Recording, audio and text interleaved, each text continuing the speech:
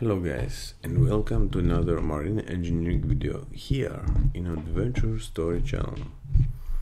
I'd like to thank you again for your subscriptions, your comments, and today I have a special video for you which will discover a lot of advantages for a better knowledge and understanding of the boilers. First of all, as you know, in Alborg boilers and in most of the boilers there is visible side glasses from where you can see the fire, okay, and the swillers. From there also you can see the burner. What else you can see from there? You can see the flame, the color of the flame, how the flame is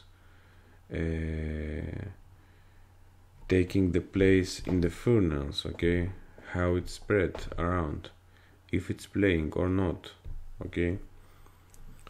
And you can see also the metal parts if they are moving. Okay, let's see now the video to examine a little bit. As you can see, the flame is steady, okay. There is no big play of the fire. If there will be a problem, okay, you will see the fire, okay, it will not be equally here so yellow, okay, will be black, okay, some spots here will be black and will play, okay, like open and close.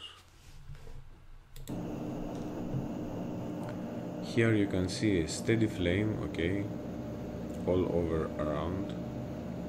You can see the swiller also here, okay. Here this is the igniter, the diesel igniter, the burner is here, okay, the small swiller and the bigger one, okay. You can see also the alignment here.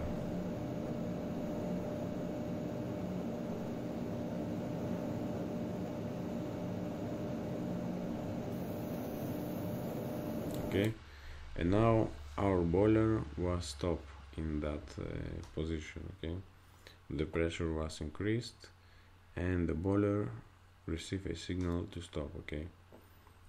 So now you have a better view how the flame must be, okay, and give to you time to check how your boiler working, okay. If the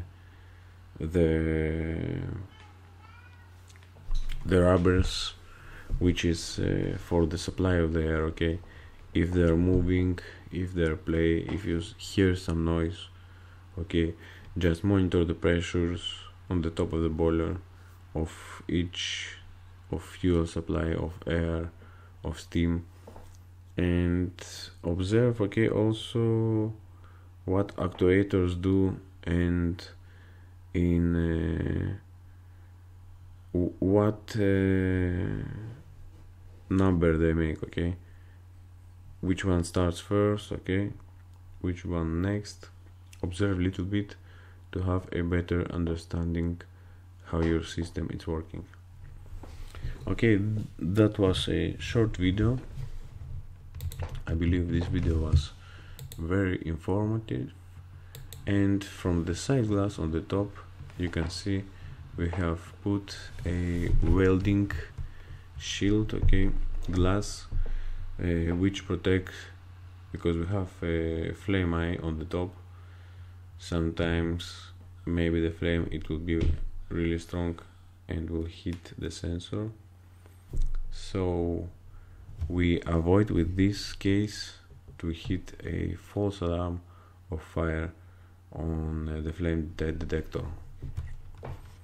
Just observe, okay, from the top you can see all over your burner what is going on, and also if you have a afterburn, okay, which is more common in diesel, when your boiler is working on diesel, sometimes there is a small leakages from the igniter, so some drops falling down, and one small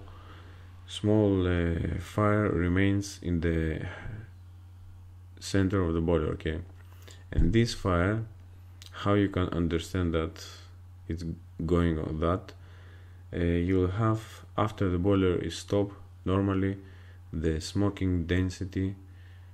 indicator must show less, okay, because there is no exhaust gases, but this will continue to show you some smoke density, and also sometimes maybe this will go until the alarm. Okay, the new type of Aalborg boilers, they have in smoke density about 85%, they have this alarm.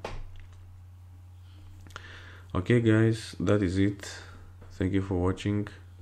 Stay tuned, don't forget to subscribe and comment each video to see where we are, okay, and how we are going, if we increase our knowledge or not.